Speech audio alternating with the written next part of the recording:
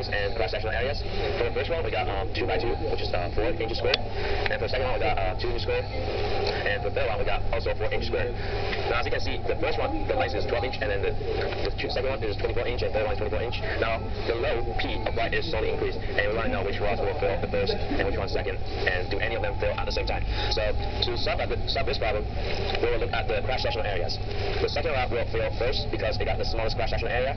As you can see, 1 times 2 is 2 inches square, which is less than the first one and then the third one. The first one and the third one will fill at the same time because they have the same cross-sectional area. However, what guarantees the flow is actually the stress, which we write as sigma. So sigma is equal to the P divided by A, which is the force divided by the cross-sectional areas. Now, you might wonder what's the length doing here. Length is important when we determine the elongations, which should be in the upcoming videos. So, the units of the stress is the SI units, and it's called Pascals, which is PA, and is newtons per meter squared. We have 10 to the third power of Pascal is written as kPa, which is kilopascal. We have 10 to the sixth Pascal is written as megapascal. We have 10 to the ninth Pascal is gigapascal, which is GPa. Now, for US systems, we have the stress is written in PSI, which is pounds per inch squared. And we have a 10 to the third PSI is called KSI. We have 10 to the sixth PSI is the MSI. Just a quick idea about sign conversions. In statics, let's say we have a two rectangle level. Rectangle 1 and rectangle 2 are exactly the same, and they got P in the different directions. In statics, we'll say they are the same, because the sum of force in the x direction is equal to 0. However, in the strength of materials, for A, if you think as a metal or some rubbers, if you hold it in the direction as shown, it will become longer, and that's actually the tensions. And for 2, as you can see, sorry, the sign here is wrong, but this should goes in, and actually here goes in there. It's getting short, and that's the compressions. And you can write as the tension, P divided by 8 is greater than 0, and for compression, P divided by 8 is less than 0. So what's the key idea here? The key idea here is if actual stress is greater than the allowable stress, then this is bad, because we must change either the power, the cross-section area, or the materials. So here we got an example problems. We're given a steel rod of radius R equals 10 millimeters, and we're giving the allowable stress sigma allowable equals 165 megapascal. So here's the graph, and we're asking what is the normal stress in the rod, and is that okay? And for B, we try to answer if the rod is made up of aluminum, sigma allowable is 100 kilopascal, and is that okay? If not, what we should do. So for A, to solve this problem, we'll first look at the cross-sectional areas. The cross-sectional area in this case is pi r squared, and like we talked about, we want the r to be in the units of meters. That's why it's 10 to the e to the negative 3 right here. Pi times 10 e to the negative 3 squared equals to 3.14 e to the negative 4 meter squared.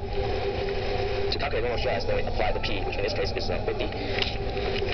And kilonewtons must change to kilonewtons. That's why it's 50 e to the 3 newtons divided by the cross-sectional area we found above, 3.14 e to the negative 4 meters squared. And that gives 1.59 e to a pascal, which is 159 megapascal. So as you can see, 159 megapascal is less than the allowable stress we have, which is 165 megapascal. So it is okay.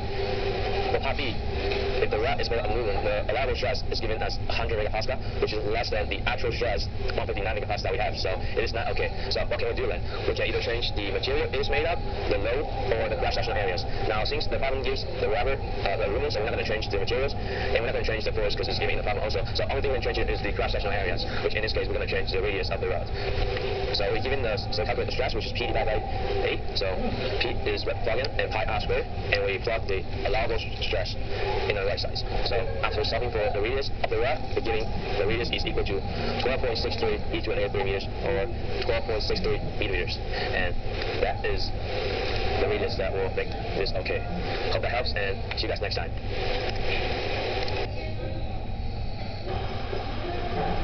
Hello guys, welcome to homework 1 presentations. This is me solving 3 homework problems on homework 1.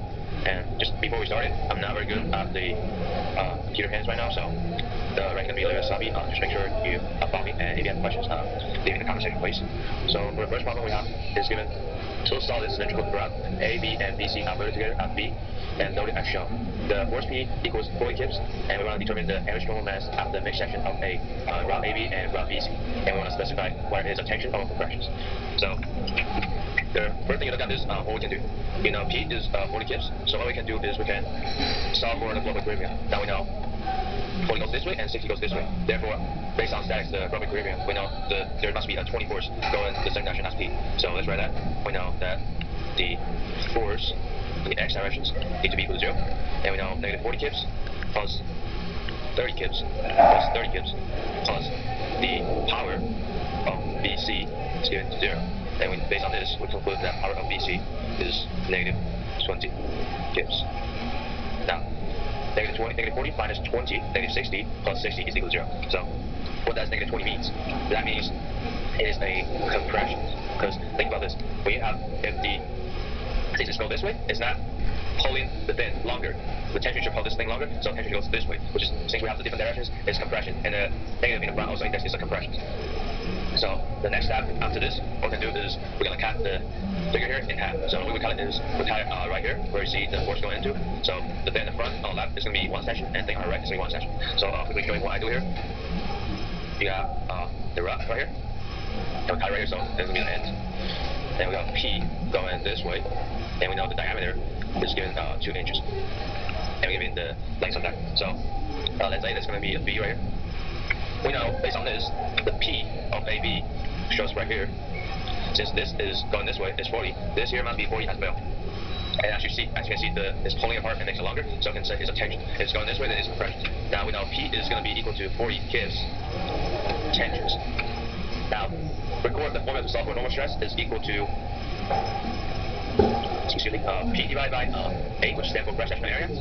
We're given the P, which is PAB. We need to find the area, the cross-sectional area. So how you do it? How you do it is cross-sectional area is equal to pi r squared, or now to write this is pi d squared over 4, since we're given diameter in this case. So quickly solve for that for the sections A and B. We're given pi.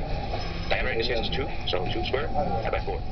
That's going to give us 3.1416 inch squared. Now we can directly plug it into our P divided by A. So we got 40 kips tension, so it's positive. 3.1415 inch squared. And then it's going to give us the answer of the stress of part AB. So that's the answer is 12.73 KSI and tensions. Now since we slide this into the other part as well, so we got to do for the other part. This is also part of questions. So what we have for other parts is figure like this. Sorry for that. And we got 4 right here. Oops. So we know there's 2 30 kips. Okay, if you guys don't remember, just rewind the video, go back out while you see it. We got 2 30 kips goes in, and we know here's point C, here's point B, and we're giving the diameter here as the 3 inches. And remember, we got tension this way, so to counteract that force, we need the opposite force in the opposite directions, but also named as PAB. So this PAB is going to do this way, which is PAB. And what we saw, PAB is 40 kips in tensions. And this is exactly what we do for the first step we do. So we know that, we saw already, so this is going to be 20 kips in compressions. Therefore, we know the P already. The thing we need is the cross-sectional area, which, if you know, is the same thing. So pi r squared, or we do pi d squared divided by 4. In this case, it's pi 3 inches squared divided by 4, which is going to give us 7.0686 inches squared. Now, to solve for the normal stress, we're just going to plug in. We got 20 kips. Keep the negative to indicate it's compression, or you can just write down for compression and compression. So I got 7.0686 inches squared. Solve for that. We got 2.83 KSI in compressions. Right here. So that's it for the part, question number 1. Stay tuned for number 2 if you want to watch. And leave a question in the comments if you have any questions. Thanks, guys. Hi guys, thanks for clicking this video, and we're going to continue to solve our problem 2. So, for problem 2, we're given 2 solid cylindrical rods, AB and BC are welded together at B and loaded as shown. Figure right here. Knowing that the average normal stress must not exceed 140 megapascal in each rods, determine the smallest allowable diameter for each rod. So, as usual, we're going to start by doing the Grover equilibrium. So, one moment. So, we're going to start by solving for the force. You guys can name, depends on the can name the sum of force in the x direction and y direction. So here I'm going to do sum of force in the x direction is equal to 0. We know that the force right here, which I'm going to call reaction A, plus the 40, the answer is going to be right, plus the 30 is equal to 0. Based on that, we can know that the reaction on A is equal to negative 70 kilonewtons, or 70 in the opposite directions. And since we here need to know the diameter, so this value, actually the sign does not matter very much in this case. So we want to know the allowable diameters. what can we do? We have the formula, stress is equal to P divided by A. So obviously we need the cross-sectional areas. And we know the cross-sectional area is pi r squared. We can solve for r here and times by 2 to get the diameters. And this is exactly what we're going to do. So we know r squared is equal to P divided by Q, stress times pi, or sigma times pi. And r is equal to the square root of that. And if we times by 2r, we get d. So looking at this, if we take a look at the part BC's, and we draw it right here. So this is part BC. Okay, we're going to look at it for step 3. Then we know that the power BC is need to counteract with the 30 kilonewtons. So by summing up the force of X, we know that the BPC has to be equal to 30 kilonewtons in tension. So you can see it's pulling apart, not going this direction. Now we're given the PVC. Now we can actually plug in some the sigma R and we can find the D. So here's what we have. We have R is equal to 30 times 10 to the 3 newtons. To convert units to newtons, that's very important here. And divide by the sigma, which says the allowable sigma is 140 megapascal, so it's 140 e to the 6 Pascal, and times by. So after doing that, we get 0.00829 meters. And by times 2, we get 0.016518 meters, which the result is 16.5 meters. Now, we're going to look at the part AB. So move out right here. Part AB, here's what the graph looks like. So we got the wall right here, the rectangle, first one. And since we cut it out right here, we're going to have a force of 40 kilonewtons in this direction, and have the diameter 1. Now we already saw for the counter force right here, which is 70 kilonewtons in power 1. And based on this, we can see that we can actually solve for, because this is the power of the VC, and we need the power of AB, so 70 kilonewtons is what we're going to use, not the 40. So we know R is equal to P divided by sigma pi. So we plug in the P, 70 times 10 to the 3 newtons, divided by 140 megapascal right here. So 140 times 10 to the 6 Pascal times pi. And after solving this, we'll get 0.012616 meters. And the diameter just times by 2 is 0.025231 meters. In other words, that's 25.2 meters. So that solves the problem 2. If you have any questions, feel free to leave in the comment sections. And thanks for watching the video.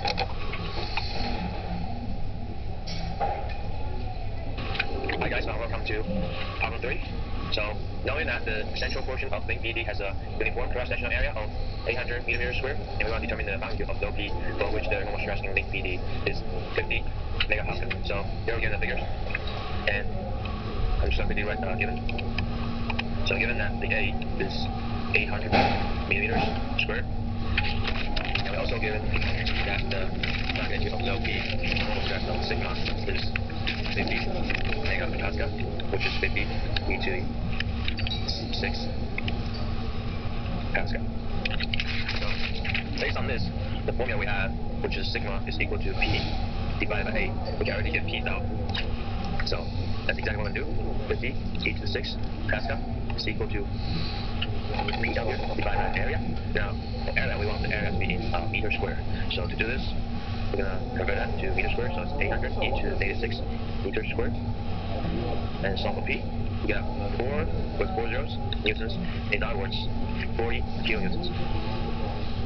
Now, what's 40 kilonewtons? 40 kilonewtons is the force that supports the branch BD.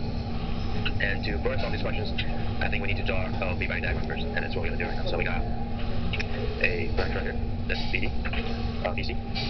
Now we know for the point on C, we have a CX and CY. We're just going to quickly draw directions right now, the CY and the CX. But I'm copying something, it's not really mattering at this point. And we got VP, which is the force that supports VD, right here. So we're going to make supports VD. And we got 135 for this area right here. So that's 35 millimeters. And we got low P, that's down right here. And we know the distance between this and to here is 450 millimeters. Now to solve P, when it comes to statics, all we can do is take moments, right? And what we're going to do right now is take moment at point C. So moment, sum of moment at point C is equal to 0. And what's going to cause motion? since the Cy and Cx both intersect on C and go through point C, it's not going to create any moments. But force BD and P in this case do. So we're going to take P in this case, P. And since it is vertical force, we're going to take the horizontal, which is 135 meters away from C. But be careful, we want to have the meters right here. So 0.165 meters. And this is causing a counter-clockwise rotation, therefore it's positive. And if you look at the force BD, which we're about to do, since it is causing the clockwise rotation, this moment is negative. So we have negative force BD times by the vertical, the opposite over the hypotenuse. This is the horizontal one, which is by looking at graph 240 divided by 510, and the vertical distance is 0.445 meters equal to 0. Okay, also for sine angle right here, instead of putting this, just now we do it, and after solving this, I got P equals to 62.745 kilonewtons. And that's what we want to solve for, P. That's it for this video. Thanks you guys for watching, and leave comments if you have any questions. Alright, welcome to this video, and without further ado, let's get into the questions. So, we got two.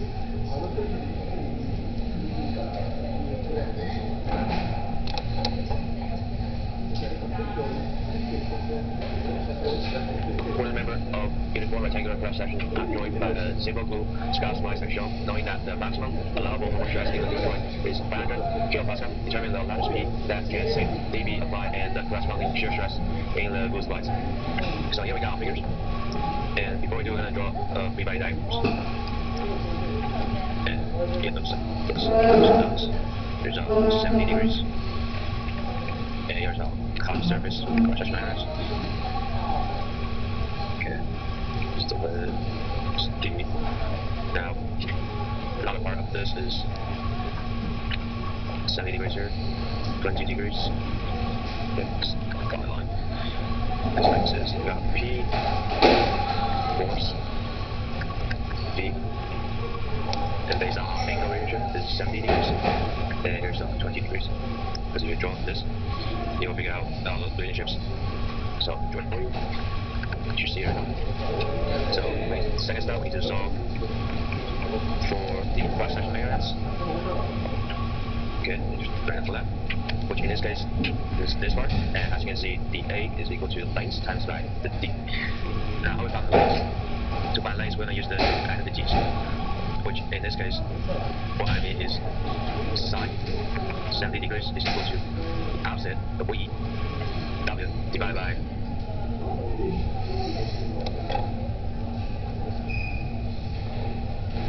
we have hypotenuse, which is now. So, length now is equal to W divided by sine 70 degrees.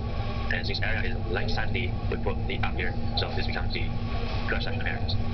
And by plugging the numbers in, which is 125 times 75 millimeters divided by sine 70 degrees, we get 9,976.67 millimeters squared. By converting this to meter squared, it equals to 0.009977 meters squared. To convert this, the way to do it is equal 6 decimal spaces to 11. So after this, what should we do? We should find the force. So the force in this case, I'm going to use the 70-degree angles right here, which, as you guys can tell, sine 70 degrees is equal to the opposite, which is the force, over the hypotenuse, which is P. So the force is equal to P sine 70 degrees in this case. Now you may wonder why we use P, because the problem is the allowable stress, and this is the formula to complex stress, which is using the F. If you still don't understand why, go look at the section 1.3 of the book. I'll check out one of my videos that just go through section 1.3.